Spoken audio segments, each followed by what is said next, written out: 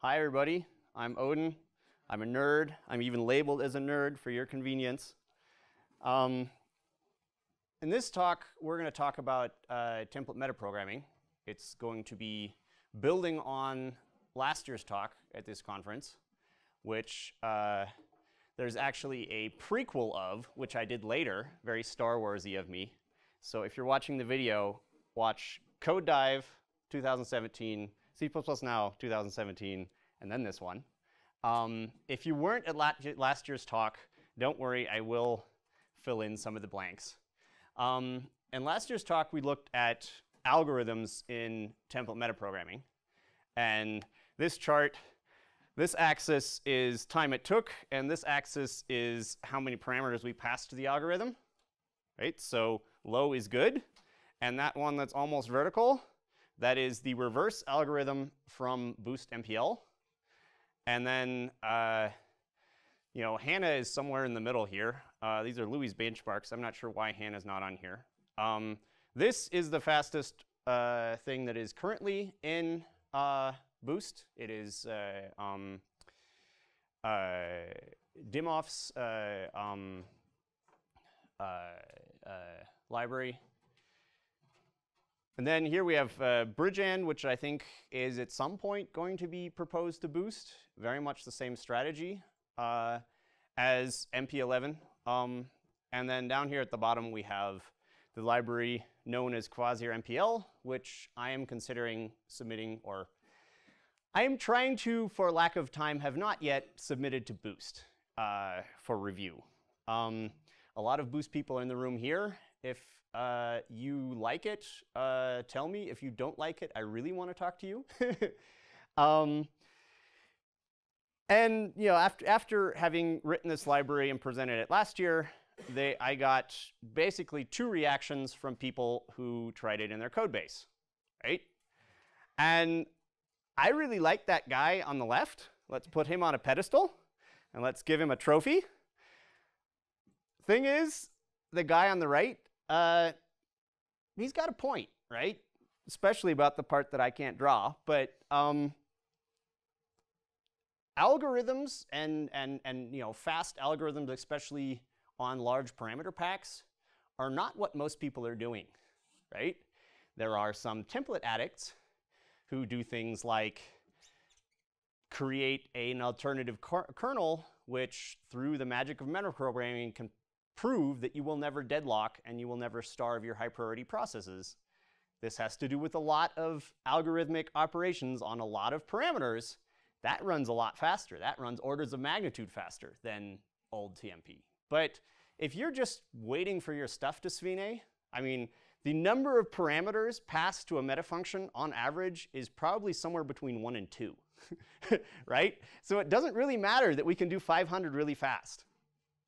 So this talk is less about the crazy people and more about the non-addicted user, right? The person that doesn't particularly like TMP but has to in order to implement their library, right? Because you know, this is kind of the ranking of how long things take, which Keel, my very gifted former intern, teardrop, benchmarked on sort of a custom machine where we could go all the way down to, you know, the cost of looking up a memoized type and things like that, right? And basically, to make algorithms run fast, we only went down to about here, right? And tried to instantiate as few types as possible. We tried to make everything work in aliases. There will be a little refresher on that in a couple of slides. And so with that, you can get these kinds of results, but what about the non-addicted user who's down the bottom 2? Like, I didn't really look at that at all. I just didn't do it because it's slow, right? So for a little refresher from last year, sort of how the paradigm has shifted on, you know, how we metaprogram in order to make it faster. And I will warn you, this is kind of it's not a talk that builds in complexity. It's more of a sawtooth. So we're going to do some deep dives. And if I'm going too fast during one of these, wait a couple of slides. I'll pick you back up and we'll go up the next sawtooth, right? So in formal kvasir MPL, going to be proposed as Boost.TMP library, we don't work on lists. We work on packs of parameters, right? So you don't say, sort this list of stuff. You say sort, and then give me a pack of stuff, right? Which means you can save creating the list type. Right? So if we want to reverse, a pack of elements, then we use this call alias to call a compile time function object or a meta closure or whatever you want to call this thing. This reverse is some type that has a callable interface, right? That's what it's defined as. It happens to be implemented as, currently, a type that has a nested alias called f, which you can pass things to, right? This is not mandated by the library, which gives us room in the back end to implement this differently over time, right? If your compiler doesn't support nested template aliases and template classes, then we can put in a different implementation that allows for older compilers to use the same front end. And if, in Z++ 2023, we finally get the awesome const expr metaprogramming stuff that runs way faster, we can just swap out the back end, right? We still pay for the public interface, which is going to be slower than writing it by hand then. But if you write code now in C++ 11, then your C++ 11 template metaprogramming could potentially get way faster in future versions. We can just check what the compiler supports and then swap out the back end, right? So current implementation of this reverse type, the template reverse, the templated struct reverse, takes one type as a parameter. And it's defaulted to identity. And what this type is, this is the continuation. This is the next thing to happen, right? So if we want to reverse a list, and then we want to, I don't know, take off the first couple of elements or something, right? Then we want to be able to pass a pack of arguments to the next thing.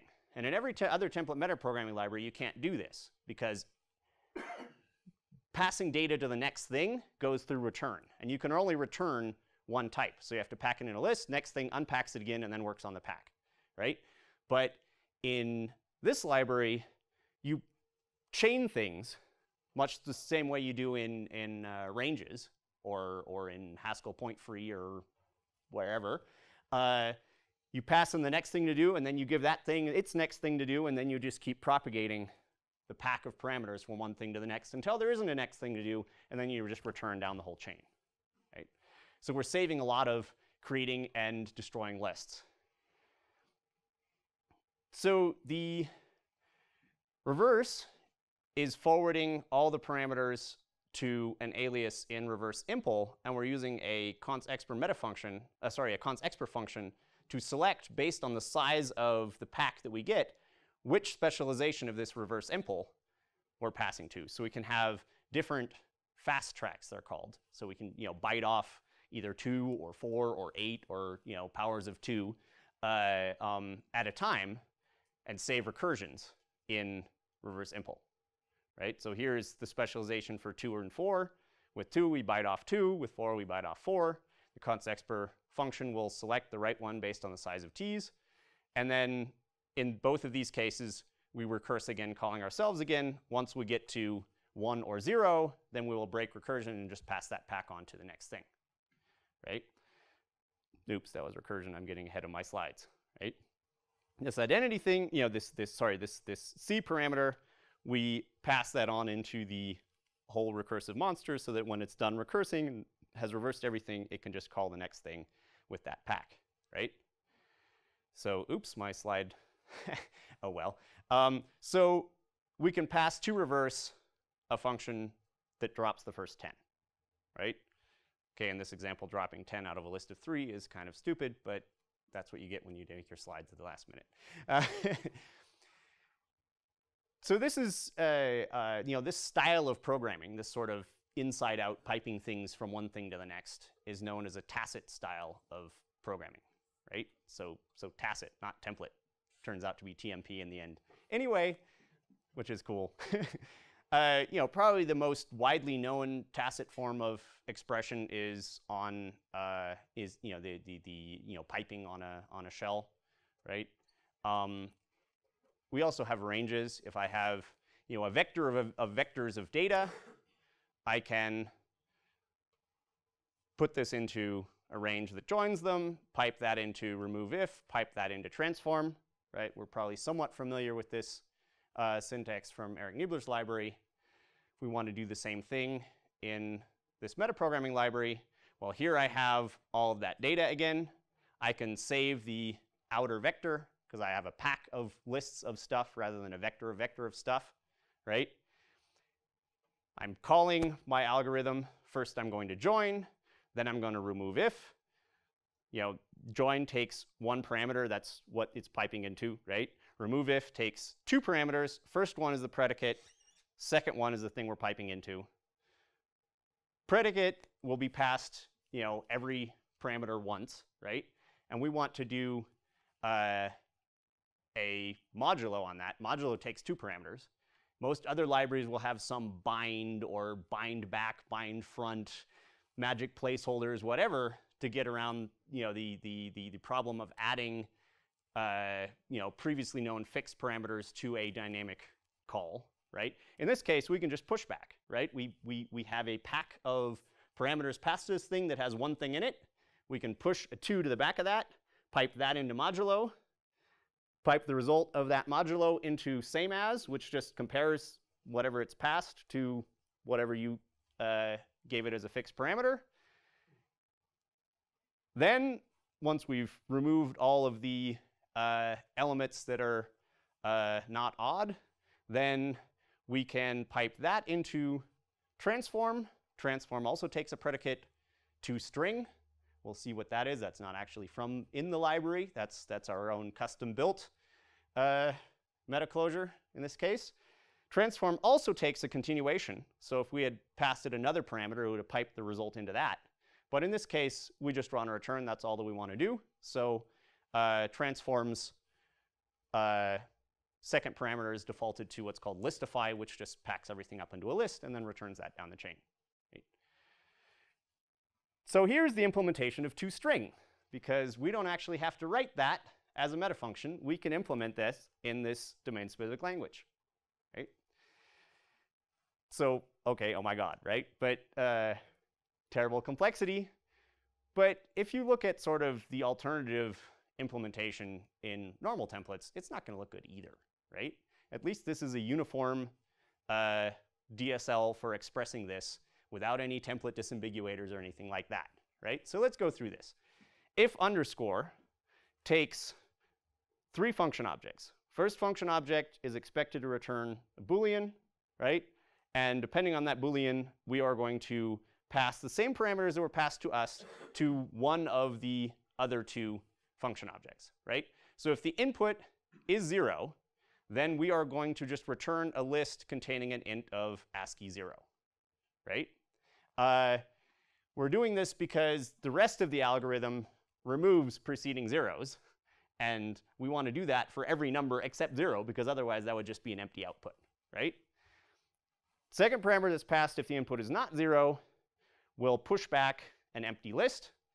We need to push back an empty list because we're going to start inserting characters into that list in the argument in the algorithm, and then call this while underscore, right? Semantics of while underscore are, you have a predicate. As long as that predicate returns true, this first parameter here, as long as this predicate returns true, it will call this predicate until it reaches continue, at which case it will check this again, call this again until it reaches continue, and so on and so forth, right? This will add to recursion depth, so you can't go too crazy with this. It could be trampolined. I've been debating with Heel about how best to do this, but it does work. It's not currently in the development or release fork of the library if you want to go check.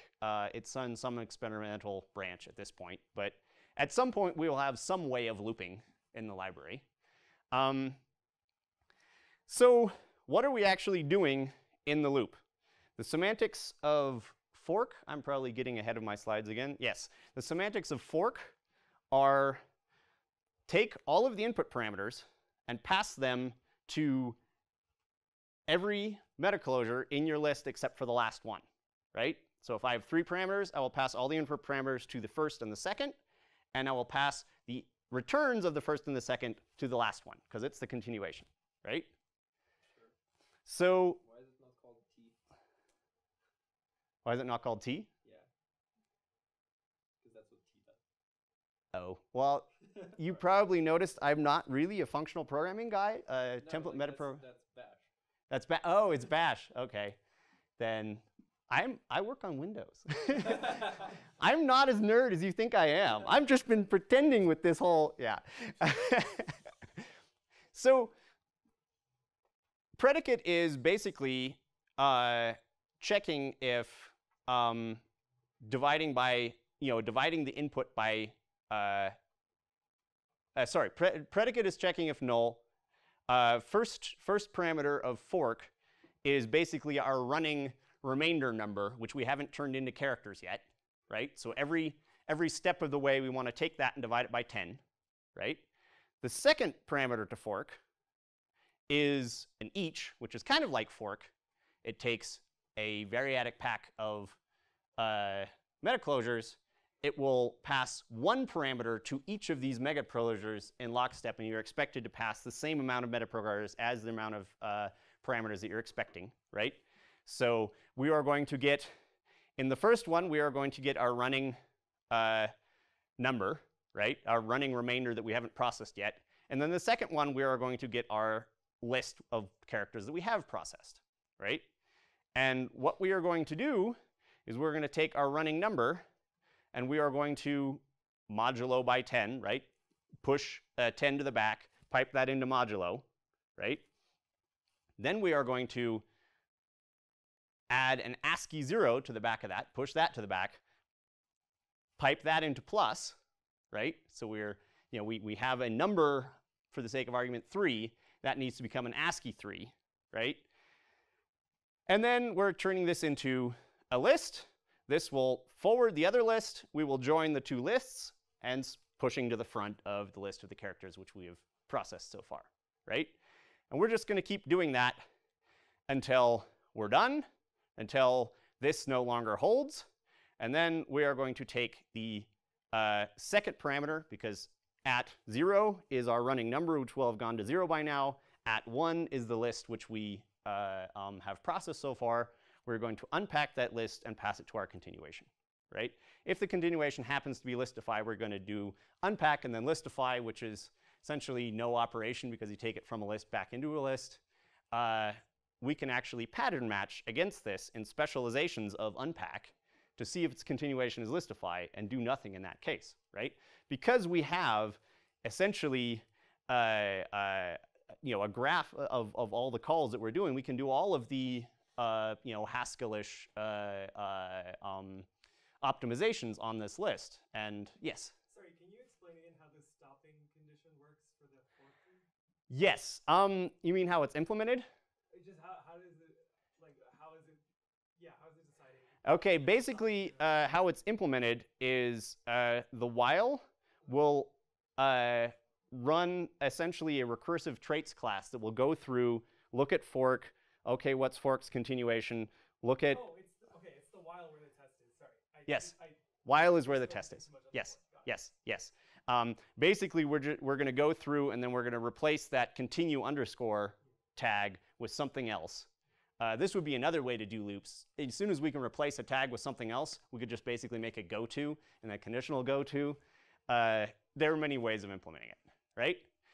So, the crazy people in the audience are going to go, oh my god, I can make an awesome fizzbuzz, right? Take a sequence which is as big as the parameter you passed in, transform that sequence.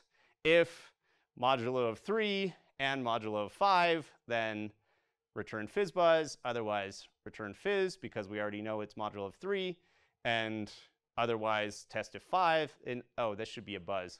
Damn it, sorry. Anyway. Nobody can write fizzbuzz. Yes, nobody can write fizzbuzz. If it's neither fizz nor buzz, we stringify it. Fizz and fizzbuzz are aliases to a list of characters which are fizzbuzz or fizzbuzz. We that fizzbuzz and fistbuzz already have a preceding comma. We are going to prepend a comma to our string, and then we're going to drop the first comma off the list. You have a comma-separated list of text of fizzbuzz at compile time, scalable up to probably more than 1,000, right? And it fits on a slide, right? But again, this doesn't matter because this is what most of you are doing, right? This doesn't help here much, right? This is actually the most readable constructor that I could find to any optional implementation, right? If you look at the standards library, it's basically like the winner of a code obfuscation contest. In Upsile, they at least don't uglify everything and so on and so forth. So we have a somewhat comparatively readable constraint on, I think this is one of 8 constructors that has a SFINAE constraint in optional. And I already take issue with this pattern to begin with. I mean, it's not trivial to look at 8 different SFINAE constructors and say, either 0 or 1 of these will survive. Never 2, right? And if you think about the complexity of actually checking if 8 things will SFINAE, that's probably a lot more than checking what did you want to call in the first place, right? But we're getting ahead of ourselves. Look at sort of how this is implemented in current template metaprogramming, right? In C++ 17, we got conjunction. Semantics of conjunction are you take a pack of lazy metafunctions, lazy meaning you have to call : type on them to actually perform the operation, as opposed to eager metafunctions, which are aliases, which just resolve to the result, right? So you take a pack of lazy metafunctions, and you execute these lazy metafunctions in a short-circuiting way, it's basically a short-circuiting AND, right? As soon as you find one that returns false, you just return false and don't execute the other ones, right? Now, there are 2 reasons you might want to do this. One of them is for speed. Inherit from the first one that is false. Yeah, sorry. That's actually what it does. It inherits from the first one that's false. And that... And you can make it carry state. Is my yes, point, yes. It also makes it slower, but we'll get to that. So there are 2 reasons why you might want to use a conjunction, because A, it might be faster, and B, for correctness. Because if we are testing convertibility, and this actually matches the pattern of our copy constructor, right, then this trait will be testing our copy constructor, of which we are an overload candidate, and we have basically recursion at compile time. So we make sure that we're not our copy constructor first before we actually execute that. So it's both for correctness. The question is it for speed? Is it actually faster than if we were to just do this, right? This is arguably somewhat more readable, but this is not short-circuiting, right? We're calling value on everything, right? Well, we can look at sort of this. Oops, sorry, I'm getting ahead of myself. Question is, when we're talking about speed, what is the common case, right? If you want to optimize something to go fast, you want to optimize it to go fast in the common case. And this might be somewhat counterintuitive, but I would argue that the common case for this kind of thing is that all of the constructors SFINAE. It is a non-convertible thing, right? If you look at this overload set, I have int and optional of some empty struct called s, and I have int and char, right? If I want to test which one gets called, I could have also called it. It would have been the same effect as this decal type, right? Am I actually instantiating all of the constructors of this optional? Yes, I am, because the compiler has to make sure that this is not a candidate in the overload set, right? And so most of what you're actually doing is waiting for things to die, right? I mean, it's kind of like trying to move up the food chain in an old economy company, right? You're basically just waiting. And it takes a long, long, long time. Because not only are you actually waiting for all of the constructors of that optional to SFINAE, they're calling things that SFINAE to decide whether they need to SFINAE. We'll see in a minute. So in this case, S is, int is not convertible to S. In this case, we don't have to instantiate all the constructs of optional because, and I thought I was going to have to do a bunch of research to find this, and then yesterday there was this awesome lightning talk that just explained lexical order. As soon as, if you progress in lexical order, as soon as you find something that disqualifies this function from the overload set, the rest of the things that could be instantiated or SFINAE or whatever, they are not instantiated and don't SFINAE, right? So tag dispatch would actually help us here, right? So how far are we going to get in the common case where all of the constructors are expected to SFINAE, right? We're definitely going to do this because you're not going to short circuit before you test anything, right? And on a side note, this is probably one of the most expensive calls in the whole thing, and we're doing this eagerly. And it's also the wrong thing. I mean, not only does Upsell do this wrong, I don't remember which of the standard libraries do this wrong too. You don't actually want to decay. You want to un-CVRef. That's not a trait yet. That hopefully will be in 20. Is a trait in 20. In the draft, yes. And the spec is already fixed in most places. OK, please nobody take that out. It's not the implementations that were wrong. It's the standard that was wrong. Yes. Well, you could have, we'll get to that in a minute. Sorry. Sorry, here at the top, we're testing if it's the same as an in-place T. Well, there's only one in-place T type. So if it doesn't happen to be an in-place T, then we're going to get to here, right? So that's one in all possible cases. That's definitely not the common case. We're also testing if it's ourself, right? If we need a SFINAE away because there's a copy constructor, right? That again, there's only one type of ourselves. That's still probably not the common case. So we're going to test, oops, sorry. Now we're going to get into why decay is wrong. Mentally, slides are in a different order than they actually are. Anyway, so decay is expensive because this is the implementation of decay, right? In decay, we're already removing reference. Well, we definitely have to do that, right? And then we're testing if it's referenceable and doing either this or this, depending on whether or not it's referenceable. And you might think, oh, I'm saving all this most of the time. No, almost everything's referenceable, right? So this is going to be the common case. OK, so we're in conditional. Well, conditional supports short circuiting, right? I can say conditional of this or that, and then say type and then type at the end, right?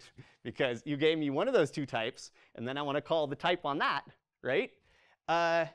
Except that if you look at this tree of conditionals, we have on one side something that will have one type, and on the other side something that will have two types. So it's kind of a lopsided balance of amount of types that you need to call at the end. So in this case, we can't really be short-circuiting and conditional. In this case, we probably could have been short-circuiting and conditional. But look, they're calling type and value everywhere. So nothing here is short-circuiting, right? Is-array is a specialization. That's somewhat fast. Is-function SFINAEs in its implementation to test if it's a function, right? As does is referenceable. So we basically have two SFINAEs to test if something else can SFINAE, right? And you actually don't need any of that crap because if it's an array, it's definitely not going to, an array is definitely not going to be an optional of T, right? All we need to do is remove qualifiers and reference, CV qualifiers and references, right? So, yeah, sorry, these are all, so instead of decay, what should I write, right? Remove reference, remove CV, nested like this. That would be good, except for you're going to confuse a bunch of people with the type, right? There's actually even one more type, which negation is calling, right? And you're missing a type. You are missing a type name, right? Yes, I'm missing a type name. Shit. Doesn't the type? I think you need to remove reference before you remove. You should have the type inside the. I think. angle brace. Oh yeah, closing you angle have a brace. bug. It's called uncvref, which would You have mean a bug because if a reference is never const or volatile. Yes, you need to qualified. remove reference You first. need to remove reference first, and only then you can remove const volatile. Yes. okay. So my So point that this is complicated is actually paying off. And also your remove reference doesn't do anything because it removes reference from the std remove CV, which is never a reference. That's right. I can't be lazy there. The first colon type inside the angle bracket. But then it wouldn't be lazy anymore. It wouldn't be Oh, yeah, short-circuiting. So essentially, I tried and failed to make this short-circuiting. You could make your own new type that calls this in a short-circuity manner. But my point is, it's hard to make things actually short-circuit. Even though we tried in the library to make things short-circuitable, it's actually hard to do, right? So we are basically going to reach here, right, is convertible, right? So this conjunction, in the case that we're not convertible, is going to save us testing is constructible on this constructor, because there's also the explicit version of this, which tests the negation of is convertible. And so one of the two cases we are going to reach is constructible, right? It probably would have been better to swap those around and test is constructible first, and then is convertible to figure out if we want to be explicit or not. It would be even awesomer if we had a conditional explicit, which I hope, again, nobody takes out of C++20. We really need that, right? You know, the same way we have conditional no except, because it basically means that for every constructor of variant, of optional, of tuple, we have all of the constructors that may or may not need to be explicit. We have two of them, two of each, and we SFINAE exactly one of those two every time, right? So, yeah. Yay, metaprogramming. So yeah, basically. Not even metaprogramming. Yes. Well, yeah. This is metaprogramming for the non-addicted user. Yes. So this conjunction is basically not saving us anything in this case. It is for correctness and not for speed. And I did a little research. Meaning I griped on Twitter and looked at all the examples that people gave me, which were about 10 and from pretty high-profile people. But it's almost always about correctness. It's hardly ever about speed, because conjunction actually takes up time being lazy, right? Oops, sorry, this is the other constructor. Yeah. So if we think about, okay, how much time are we paying in order to be short-circuiting, right? You know, this is some generic traits class. This is pseudocode. It's going to either derive from true type or false type, depending on whether the traits is true or not, right? And in the standard, we also have a alias to, which is mandated to be, you know, this trait : type, right? This makes no sense. Hmm? It's a true or false, and you are aliasing : type to a true or false type. Yeah, it's pseudocode, so it's going to be either true type or false type in that. I probably should have made that clear. Yeah, but true type or false and false type don't have a type member. Yes, they do. I'm pretty sure they do. It's just themselves, so you can just say call type on them indefinitely. Yes, that means that in some cases where you do have a lopsided type situation, you can just call types a bunch of times and it'll work out, because once they get to the true type or false type, you can just call type as often as you want, right? So this is kind of, you know, patching around, and yeah. So the thing is, modern compilers have intrinsics for this kind of thing, right? I mean, is_same is an incredibly fast operation. You basically say, give me 2 pointers to the AST. Are those 2 pointers the same? Yes or no, right? I mean, there is a little time that's probably taken up of making sure, are these actually types that you're passing me and not something else? But yes, is_same goes incredibly fast. Can we profit from that? Not really, because we have to make a type for every permutation of T and U, right? Could we do this, right? Could we just say bool constant, there's 2 of those, it'll be memoized after, you know, both calls, and not memorize every combination of T and U?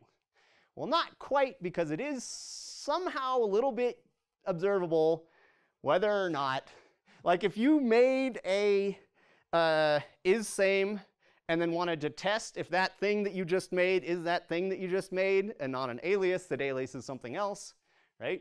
But in Boost.TMP, we don't care what the standard says. We can actually do this, right? We can actually package this up into a callable object, right? We can give it a continuation. We can make a same as, where one of the parameters is fixed just for convenience, right? And these things are going to go faster than the standard library versions, right? How much faster? This much faster, right?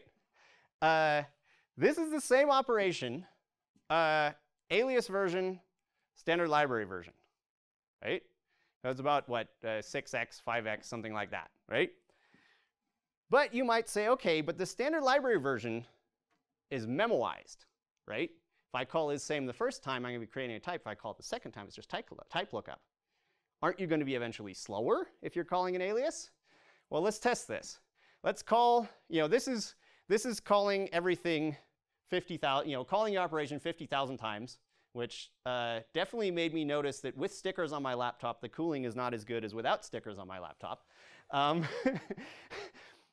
But it's with 50,000 different types, right? So let's say each... That's 500,000, right? Yes, 500,000. Sorry, I can't read my own slides.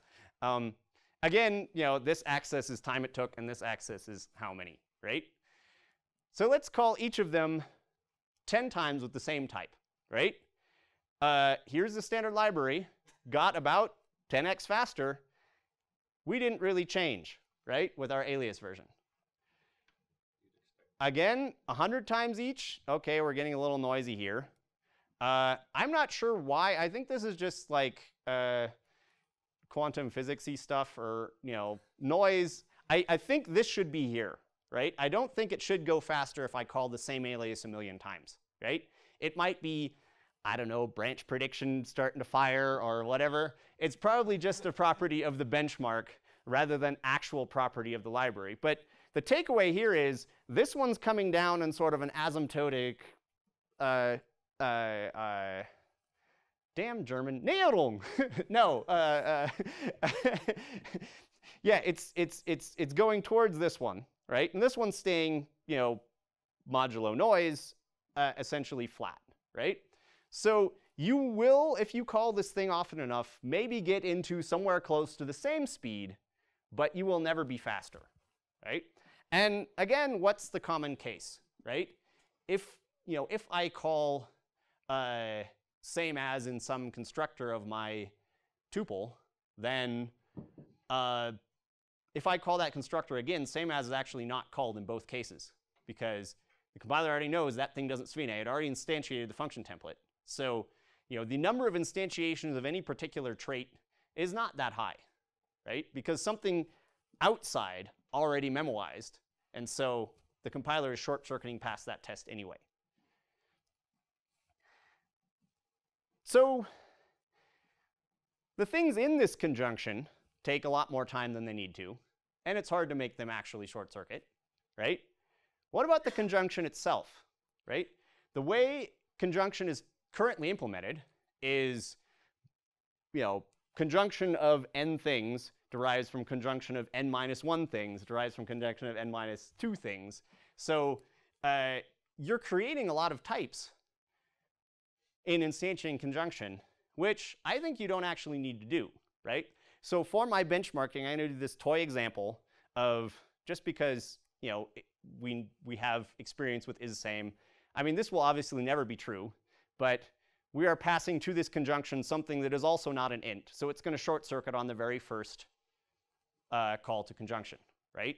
Which, if you wrote things right, would probably be the common case, right? Because remember, the common case is everything SFINAEs, at least in my opinion, right? So let's benchmark this against my implementation.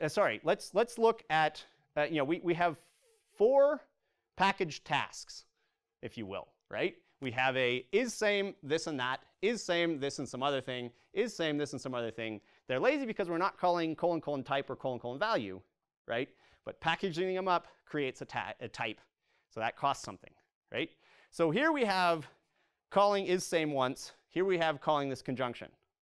You know, it's for all intents and purposes a little more than 4 times as much time, especially if you count in something small like this amount of time for actually calling that is same intrinsic. So how good can we do? If you look down at the bottom here, conjunction derives from an alias from conjunct if with selector of true or false, : template. We need a template disambiguator to get at this nested alias with all the t's, right? And so in case t : value is true, we are going to recurse, passing 1 less input. If it's false, we are just going to resolve to that t, therefore deriving from that t. I'm convinced that this is a standards conforming implementation of conjunction. How much faster is it? It's somewhat faster, right? But here you can see cost of calling is same, cost of calling the intrinsic.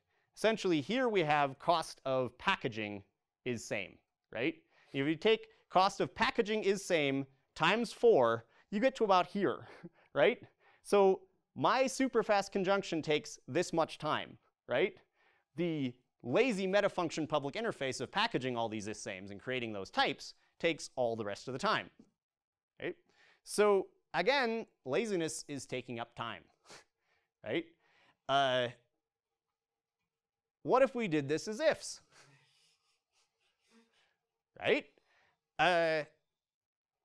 If is actually slightly faster than any of that, right? I would also argue it's somewhat more readable. However, we can also optimize if, right? We can see, okay, my if predicate is something that may have an intrinsic, right? And I didn't actually have time to make this slide because I only thought of this opportunity yesterday. We can take this intrinsic. We can't take its address, and it's not a type, so we can't really pass it around. But we can make an alias to this intrinsic, which takes input, and then the type I want when it's true, and the type I want when it's false. In the default case, this would be true type, false type. And then in the implementation, say, type pack element, Louis' intrinsic for finding the index in a type pack. Then next parameter, intrinsic, then the 2 types, right?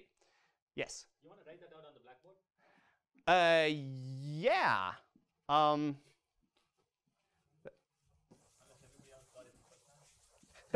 Yeah, no. That was a good idea. Thank you. So we have white chalk. Yeah, that's much better. Not readable? Good enough. Good enough?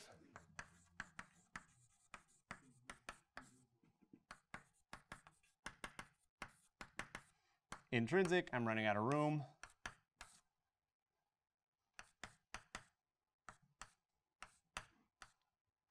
True type, false type. Okay. The right side of the room can't read what. Yes. So the implementation of this intrinsic-y thingy, right, of this traits class is type pack element, which is an intrinsic, which takes the index of a pack of types. In this case, I'm passing through the type you want for true type, the type you want for false type, and in the index, I'm just calling it intrinsic because it's going to give me back 0 or 1. 0 case, I take this type. 1 case, I take that type. Blazingly fast, right? So I can pattern match against this intrinsic implementation saying, OK, do I know what type you're going to resolve to in true case and false type case and get around the next conditionally kind of thing, right? You never really want the result as a true type, false type. What do you do with a true type, false type? OK, maybe tag dispatch. But the vast majority of the cases, in true type, you're going to do something. In false type, you're going to do something else. So we can short circuit across that. And in my initial benchmarks, which I just ran comparing these two and was somewhat noisy, so it's not on the slide, I got down to about here. right? But again, that doesn't matter because this is a much more powerful paradigm. I don't have to make a chain like this. I can also make a tree, right? I can also put more ifs down here and just make a tree which decides which tag or which overload did you really want to call, right? I'm going to be calling less predicates, less traits on things to get from root to leaf of tree than to get through the conjunctions of, in the case of tuple, something like 30 different constructors, right? So as you can see in the constructor of optional, we are actually already tag dispatching to the constructor of our base, right? We wouldn't have to change the implementation all that much to just calculate that in-place tag, right, in some tree and some if tree. We could also make a tag, or there already is in the library a tag called nothing, right?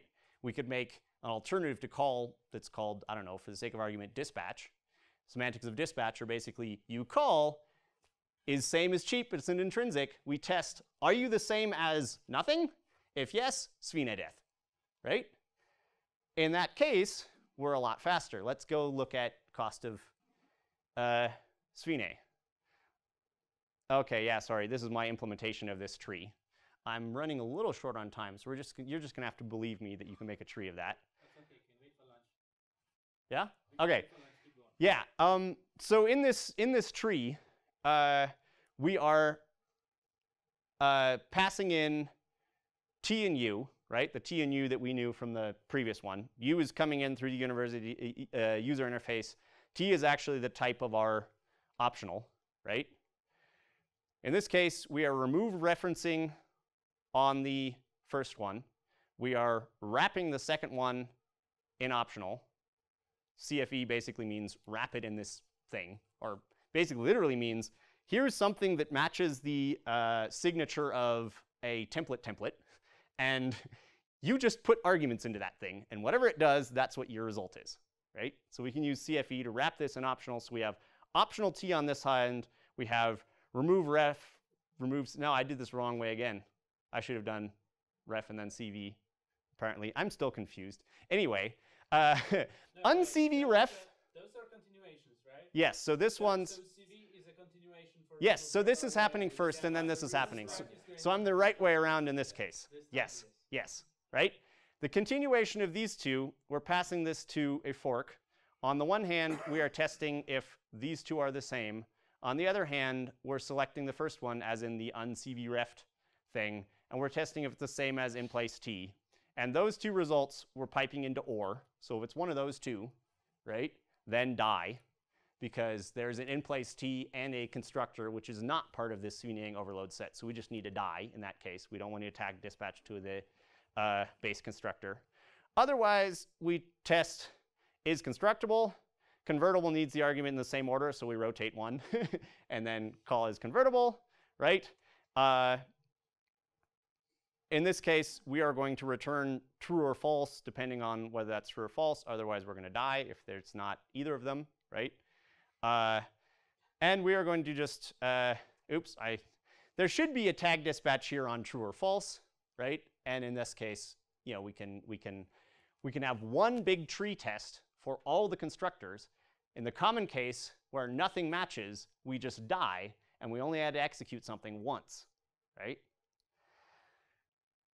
You might say, okay, that's a whole lot of types that you're creating. Well, this is probably already being used by someone else in the library outside of optional.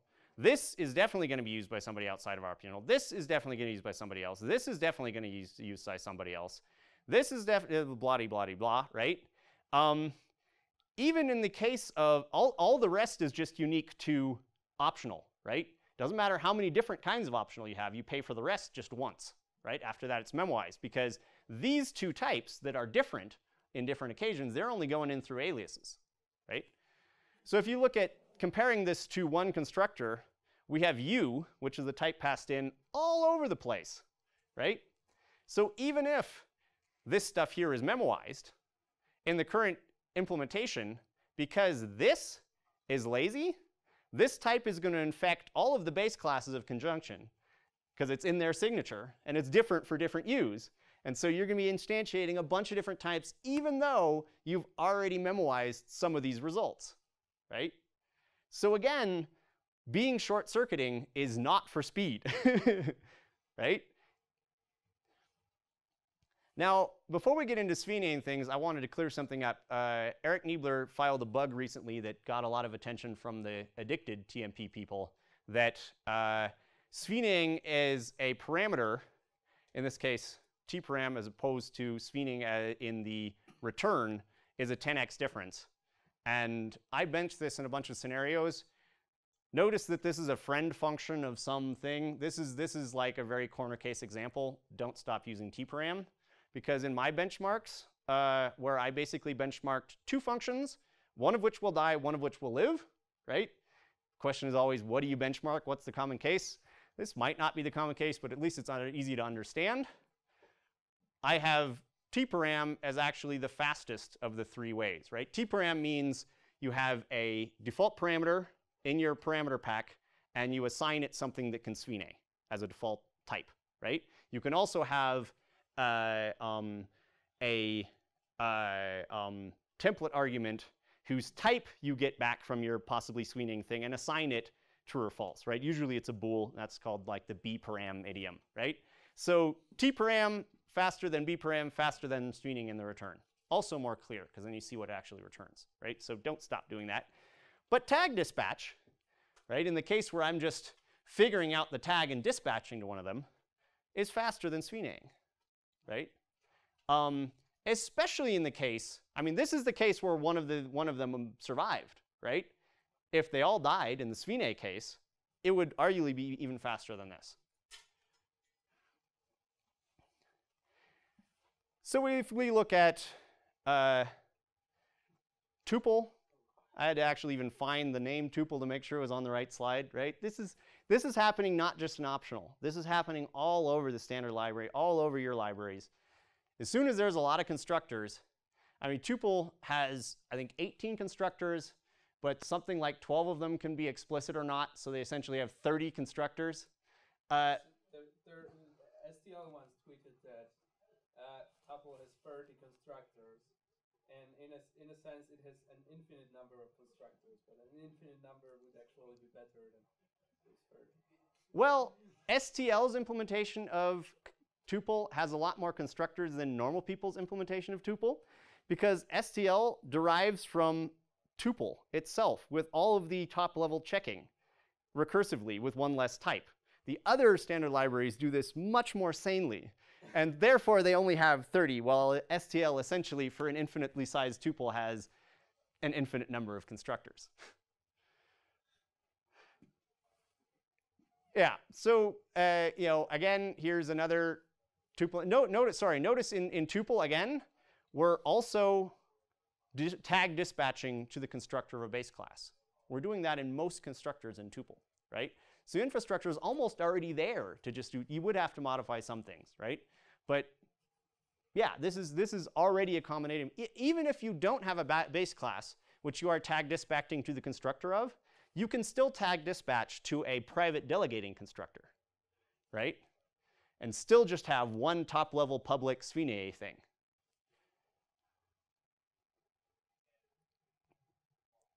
So what is the... Can you go back for a second?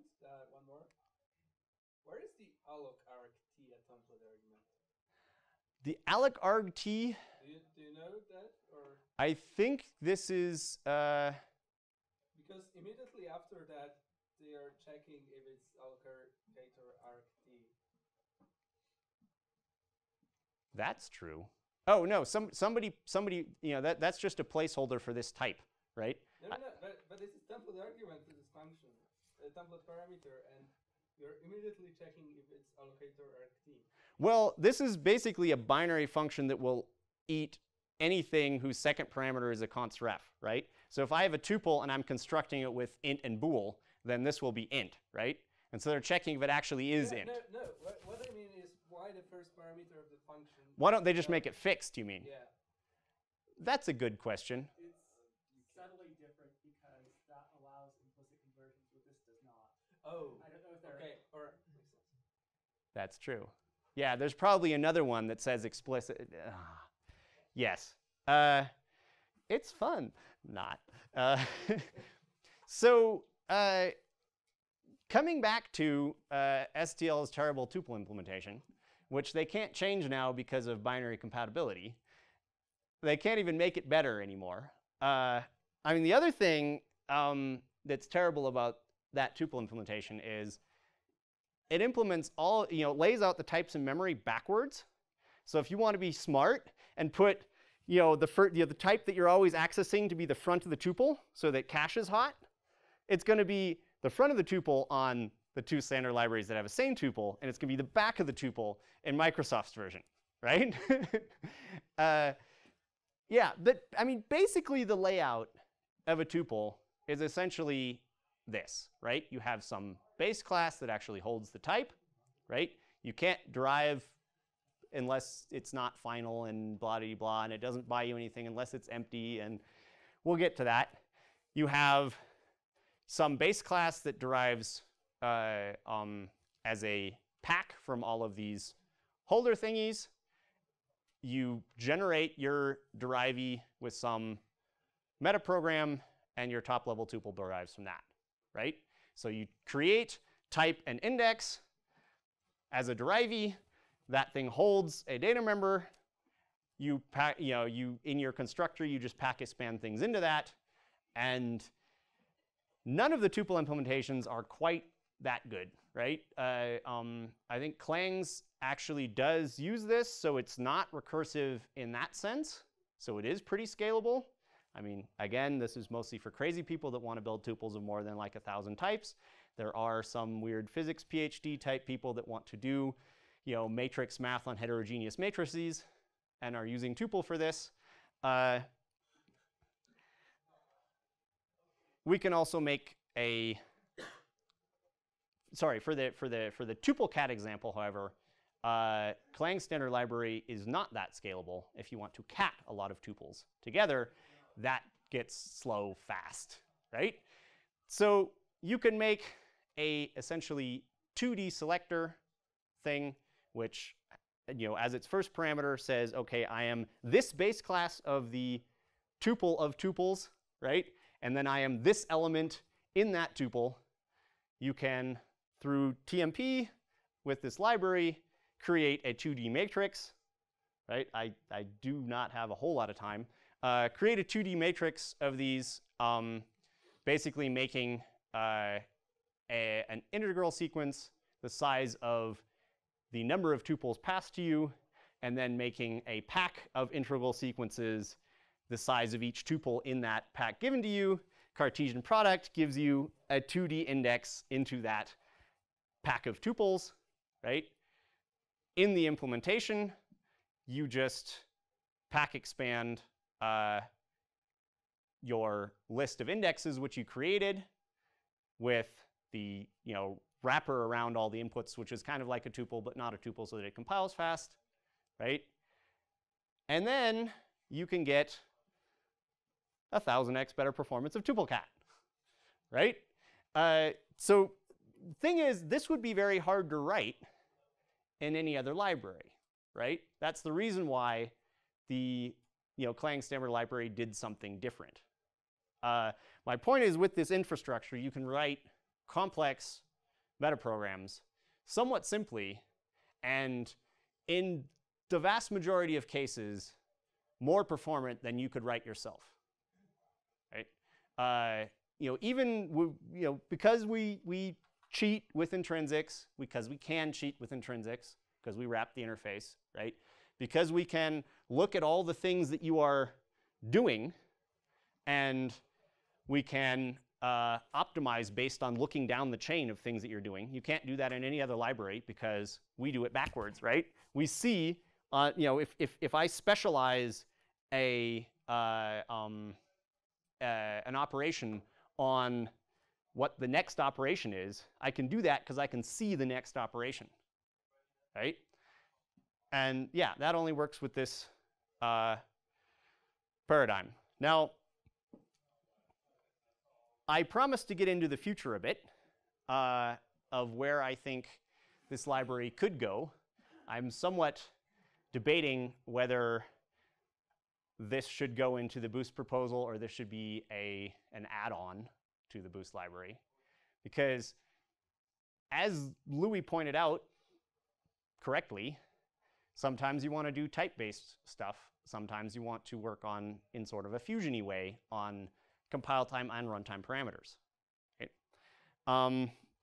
The problem with HANA there is the public interface costs a lot, right?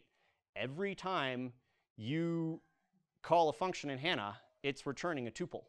That means you have to make an intermediate tuple for every step in the process. It is a HANA tuple, it's not a standard tuple, and it's definitely not a Microsoft standard library standard tuple, right? So it's going to be a lot faster. But you still have to make that tuple. You also can't look down the chain.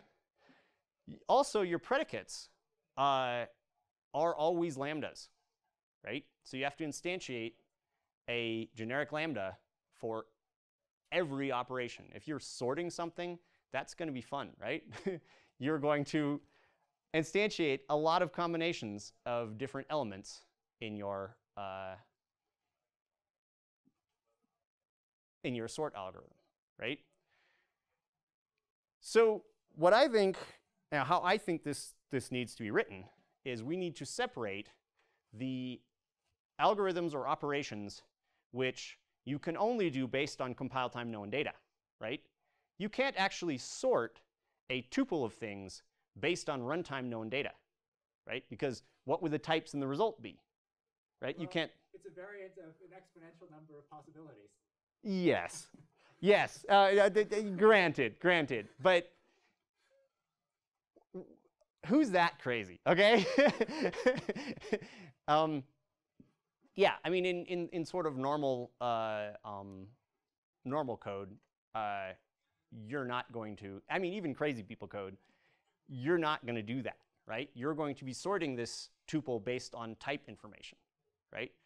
So that sort predicate, that doesn't have to be a lambda, where you're just decal typing the return anyway, right? We can filter, filter as with sort. It's got to be on compile time known data, right? So why can't we just go through and give all of the operations that we know from this tacit metaprogramming library that only worked on types so far, give them a bunch of default parameters so that you can instantiate all of them with nothing, right? And say, OK, in the case where you instantiated with nothing, you have a constructor, right? So we can construct a call with, sorry, in the case of call, it would have to be a function operator. But in the other cases, it's a constructor, right? So we make, so we can do normal, tacit style operations when we are only working on types, as is the case with filter. But then we can, sort of rangy-like pipe that into the next thing. In this transform, we're actually doing a runtimey thing, right? But we don't actually have to do that eagerly, right? I mean, what we're going to do is we're going to compile in an expression template-y way all of this together into one big blob. We can do optimizations on it and so on and so forth, right? We are going to make a tuple of all the runtimey stuff that was passed to us, right? In this case, it's a lambda without a capture. So if you were allowed to construct those again, you would just have to remember the type, but you're not. I guess there are tricks that I guess are a gray area where you can do that again. But even in the case where it had a capture, we'd have to store that somewhere. So we store one tuple full of runtimey parameters that are passed to the algorithms. We store one tuple of all the input arguments, and those things get created once, and after that, we just work with indexes of those, right? So we have to rebind all of these algorithms and predicates and whatnot in order to also work in the case where I have, a pair of index and type. And when I'm doing type operations, I have to extract the type and then do the operation on that, rather than doing it on the whole type, right? Because we have to attach the index somehow of where this thing came from, right? But again, because we don't say what the implementation is, right? If you want to write your own custom thing and then hoist it into this meta closure world, then you wrap it in a CFE, right? You make an ear meta function, wrap it in a CFE. You don't have to make lazy meta functions because the library itself is lazy, right? If the if branch doesn't point to you, that alias will never see a type, right? So you don't have to worry about being lazy. It's lazy by default, right? You can hoist your eager meta functions into this world, but how this world works under the hood is undefined, right? Which allows us to do this kind of thing, right? So we filter. Basically, that means I have a pack of index and type from that original tuple that has less things in it, potentially, right? That's purely a type-based operation. Those types never see anywhere except for aliases. I guess some operations we can't quite do that, but that's the ideal, right? They never actually get instantiated as the parameter to a type, right? When we pin things on here in the transform case, well, why don't we just pin that action onto there and say, if this type survives the rest of the chain, then this is the first thing you're going to do to it, right? Here's the index into the tuple of actions, right? And so we can just build up this action chain in a very lazy way. And then at top level in call, when you actually want the result, then we just go through the action chain of all of those and execute all of those runtime-y things in order, right? Has the advantage of being tacit syntax, very much the same syntax as template metaprogramming type-based world. And it's, my initial benchmarks of sort of proof of concept-inesses of this, it's at least an order of magnitude faster than HANA, right? It's also easier on the optimizer because all those intermediate steps in HANA don't have to die, right? It's nicer in debug mode. It doesn't generate millions of symbols. It won't bloat your symbols table. It won't bloat your types as much as HANA. And the cool thing that almost works is, as I said before, is same as a cheap operation. I could test if the result of this thing has all the same type. Wait a minute, did somebody unplug me? My laptop's going to die. I'm plugged into the power strip. What the hell?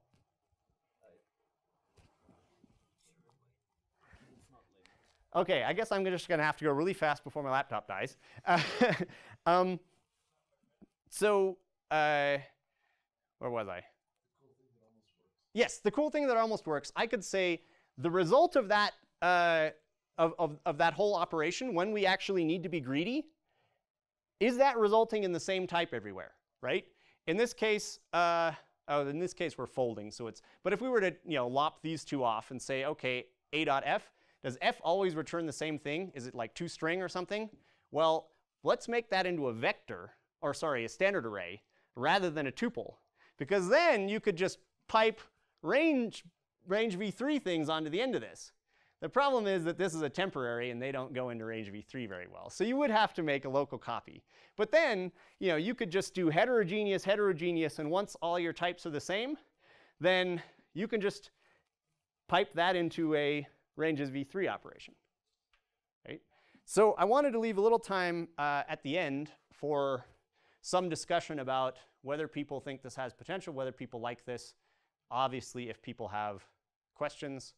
And I mean, it is another metaprogramming library in Boost, right? Like, how many do you need?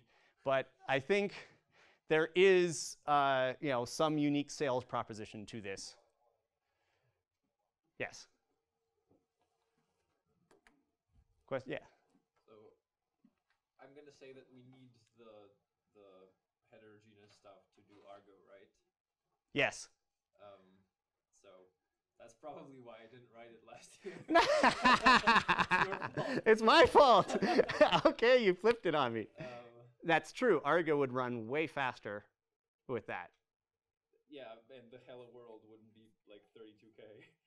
Oh, yeah, no, yeah, I mean, you know, if you look at this, all of the types that are, you know, part of the intermediate expression template operations, those can just go away, right? They don't actually end up in the function signature of anything, right? They're going to be used in some pack expansion somewhere as temporaries, which have, you know, no address ever, blah, blah, blah. The compiler can just forget those. Those aren't going into the binary, right? So basically you have beginning tuple, end tuple, right? Rather than many, many, many intermediate tuples and many, many, many intermediate operators and stuff. Other questions? I was expecting a lot more.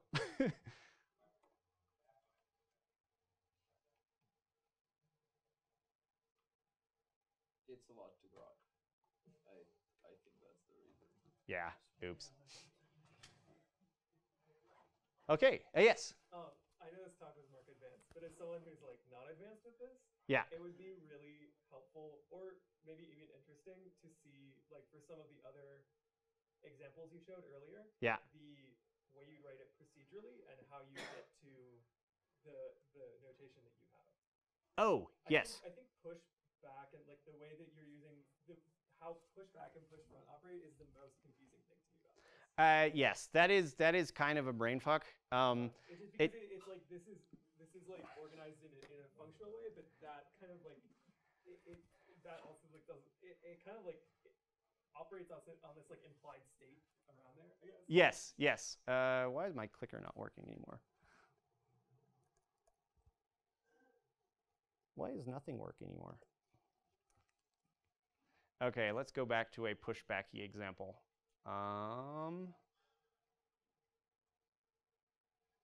There should be a pushback in here somewhere. Nope.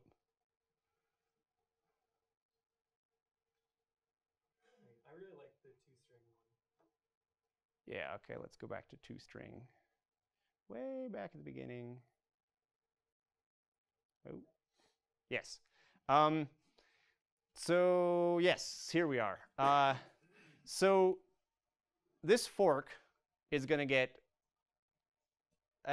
past two parameters, right?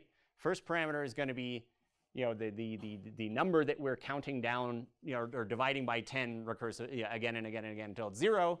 And the other parameter is a list of all the characters which we have already converted, right? And so at 0 will give us the first parameter of those two, right? So piping into the next thing is the one parameter, the first parameter in the pack, which is the number we're counting down, right? And then divide takes two parameters, right? So somewhere between at 0 and divide, yeah. It's weird that it doesn't work here, because I'd imagine all this other stuff must have power.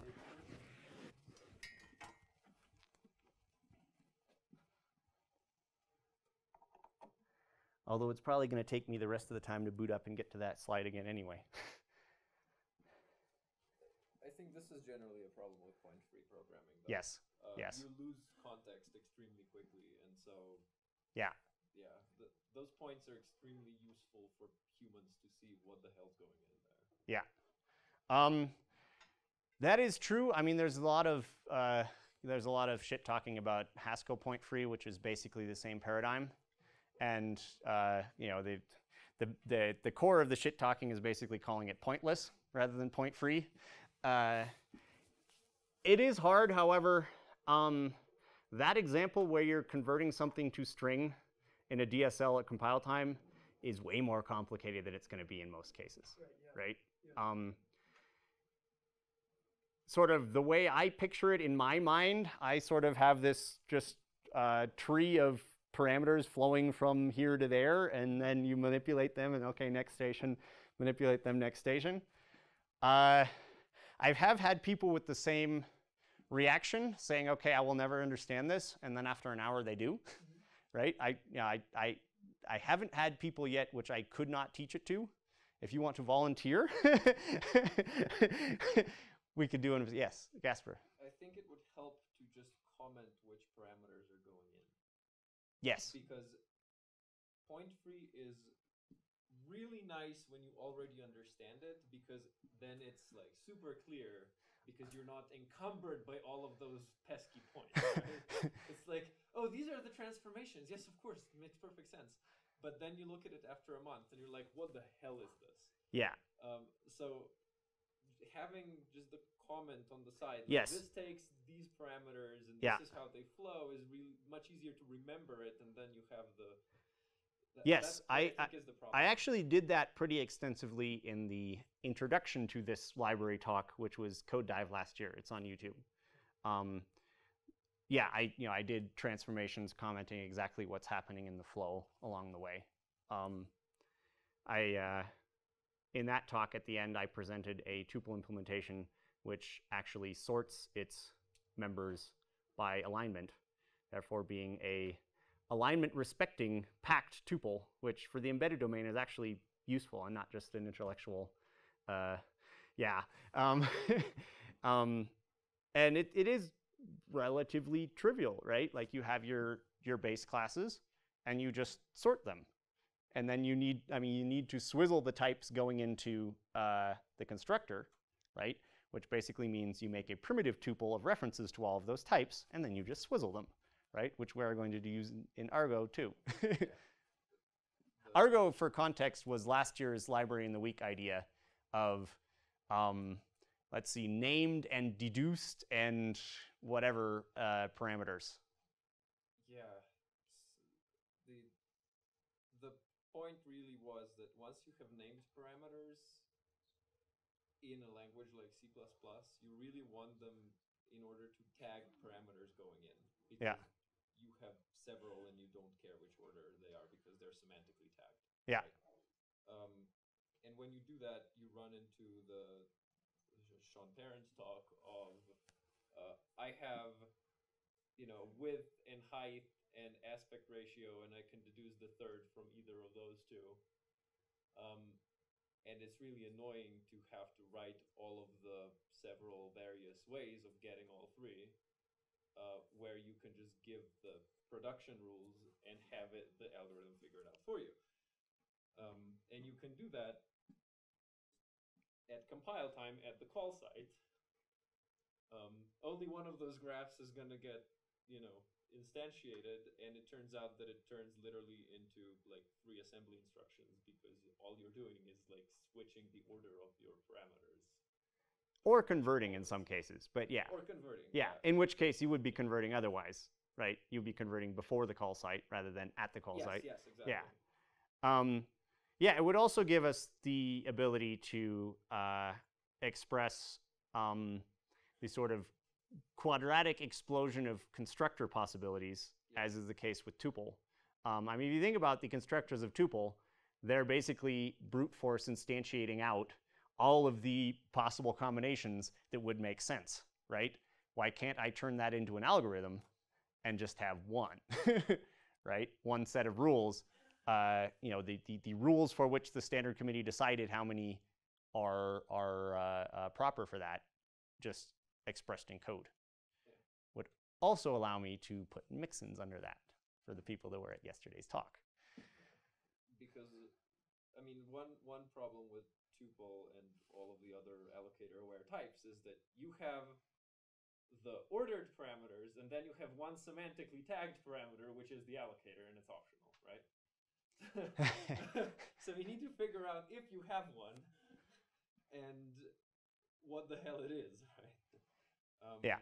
And the order, realistically, like which parameter is the allocator shouldn't matter, but it does because we currently have no mechanism of tagging it. Well, it shouldn't matter unless you have a tuple full of allocators. Yes.